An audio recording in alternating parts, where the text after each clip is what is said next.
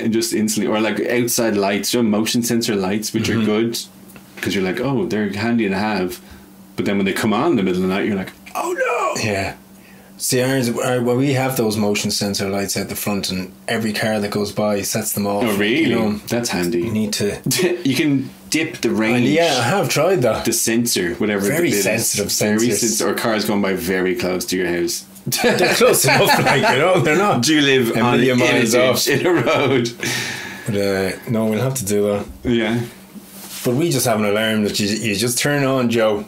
No fashion. No, is you it? just put in your little code and it goes beep. Yeah, but that's what we do. And you have 30 seconds to get out of your house before it gets on. Well, I don't know. Maybe there's some Ocean's 11 style gang that is playing tricks on me, and they're trying to bamboozle me into leaving the alarm off one day. I mean, and then they'll slip in unnoticed and steal all my get your valuables, fancy Rode, my microphone and my screens, and my jewelry, my diamonds, your bling, yo, my elaborate jewels I had. I don't know why in that voice, but yeah. What's your? So you have a fancy alarm? Is your alarm just a load of like tin cans on a string that rattles if someone walks by? Clink, clink, clink, clink. Oh, Pa, there's someone in the perimeter. Someone's on the line. There's too many dogs around our area to have anything like that. Dogs are good. They just roam free around the place. Oh, really? Oh, yeah. It's like wild animals. There's dogs everywhere. Are they strays? They're all just pets. But like they all just have the freedom to run around the place, like, you on know. The roads, they get run over, you know. You just meet different dogs. They all do be barking at you. You just meet different dogs, so they're not even nice dogs. No. A lot of them aren't. Are they friendly? No. Do you bend down and hold your hand out for them to sniff it? No, I did that before, and he barked at me. Barked right in my face. I was like, how big are these dogs? Why are you all so angry? Why are these dogs all so angry? They're nervous. I was watching a show about a dog whisperer kind of guy, and he was saying they're stressed.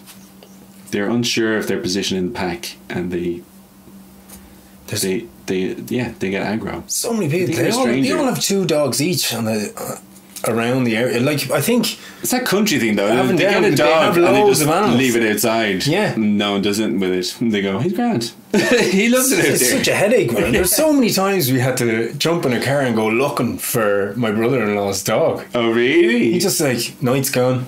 It's gone again, and they call them night. Nice. So when you're like driving around with the window down, going night, night, all the neighbours are like, good night, get off, will you? Is it at night time when you're doing it as well? A lot of the time, yeah. If you're doing it during the day, because they just go motoring down the canal, like the dogs just disappear around there, man. There's just fields everywhere. What do you expect? You just leave a dog outside all day. It's going to just think it's wander off. It's especially when the other dogs are in heat. They just, go mental, go out there looking for the sniff on the wind. But that's the debate now about getting animals neutered or not. So you feel bad doing it, but it's probably for the best because it stops all that stuff.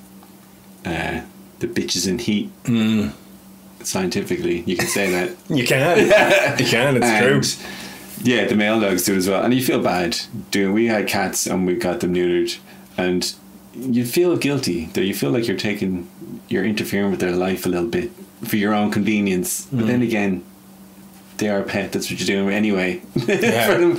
But what else life would they have? And there's enough cats and dogs. It's not like we need any more, or you need people to be having like wild puppies and stuff out in the streets. But I did get a depressing thing when I collected the female cat from getting it done.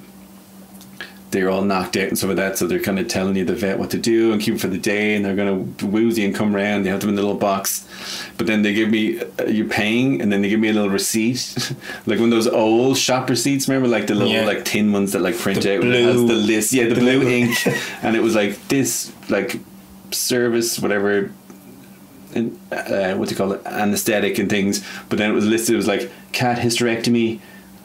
$89.99 or whatever it was, not even that expensive, and I was like, oh, it's a bit bleak. Put that in I just bought a cat hysterectomy. that didn't feel great, but it was better for it. But they're happy now. They're not driven wild by our lust. Would you like to be, not actually like to be, but neutered? The Graeme and Joe Show. The Graeme and Joe Show. The Graeme and Joe Show. The Graeme and Joe Show. The Graeme and Joe Show. See you later, guys. Tune in next week. It's been great. It's been beautiful. Tell the man for himself. Every man for himself. Adieu. Bye-bye. The Graeme and Joe Show. That's good. That's probably a good